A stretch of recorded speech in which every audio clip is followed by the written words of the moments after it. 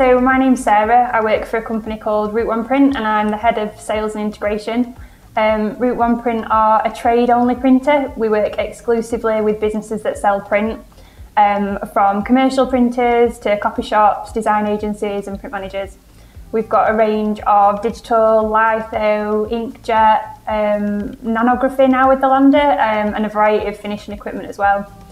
We're based in Rotherham, which is in South Yorkshire, just off the M1, so we're quite centrally based in the country, and we've got the benefit of the really quick access to the M1, which gives us a sort of really impressive pick-up time with DPD.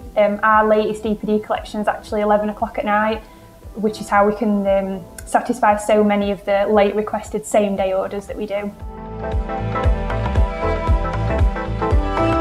Yeah, so it really depends on what time of the year we're in, whether we're in a global pandemic or not. But at our peak, we can get 4, 5, 6,000 orders coming through a day, coming through the factory and going out. So a really impressive amount of orders coming through.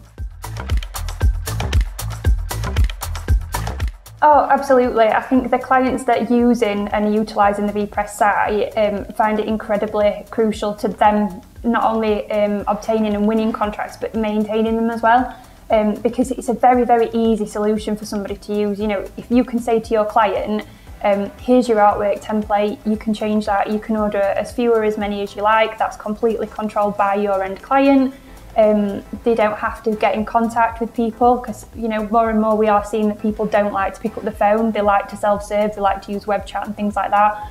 They can also track their own orders on Vpress. So again, it's just keeping that end client very happy because they feel like they are in control of a lot of what's going on. They can see what they've placed, where it's at, what their artwork looks like. They can make little amends to their artwork if they need to, whereas traditionally they'd be calling on that print manager to make an amend to the artwork. The terms and conditions have changed, or we don't offer that item on the menu anymore, can you remove it?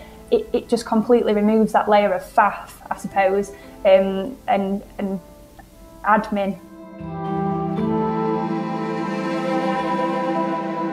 It's great, to be honest. There's just no complaints. They can't do enough to help you and support you. And if we've ever got a query or anything like that, there's the ticketing, there's the help desk system, but it's not unusual for me to just pick up the phone and call one of the guys and talk through a particular issue that our client might need solving, a workaround, or if there's some new development that can be put in place. Quite often that will come back within the day or two. They'll suggest that we can build this little bit of a workaround that would make these things that your client's asking for possible.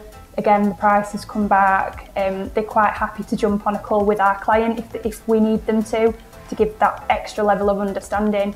And I think some of the challenges that we've given to Vpress are the fact that all our MIS is own built, so we aren't using a traditional off-the-shelf MIS. And yes, they might have had the odd little grumble about that in their office, but from our point of view, they've taken what we've got and they've integrated in with it, which I can imagine when they're used to dealing with people that are using the bigger MIS softwares that are out there. It is a little bit frustrating that we've decided to do something ourselves and then put that on Vpress to try and work out how to integrate with it. And it's the fact that they do all their development gets done in-house, so I can trust the fact that when they're looking at integrating in with our software, we know it's going to be done and we know it's going to be done correctly because they're doing it. We're not waiting for a third party to get involved or anything like that.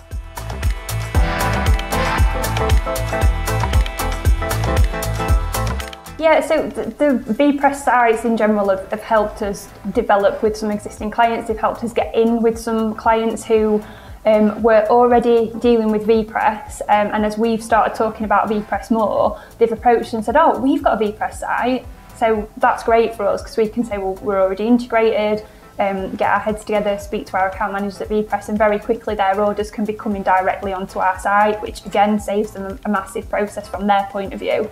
But there's also more integrations that are in the way that are coming up with Vpress in terms of extra capabilities.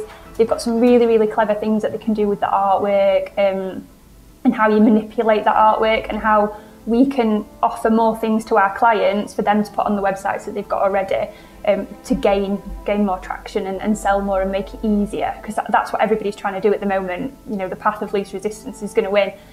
Make things as easy as possible for the client. There's also more integration that we can do, not just with the products and the offering that the artwork's selling, but we want to be able to give our clients a very easy way to get online, that maybe doesn't just cover this storefront that we tend to focus on at the moment. So an easier way for our clients who have recognised that in the current times they need to be getting online, but they might not have the investment, they might not have the know-how, they might not have the dev team to be able to do it.